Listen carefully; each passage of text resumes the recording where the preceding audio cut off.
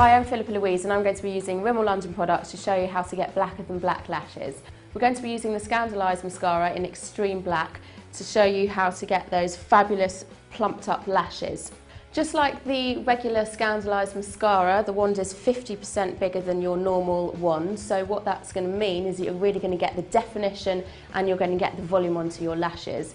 It's also filled with triple collagen and keratin, and the keratin is a formula that's really going to make your lashes extremely black, so it's great for that. Don't forget, before you put the mascara on, make sure you curl your lashes first. That really opens up the eyes.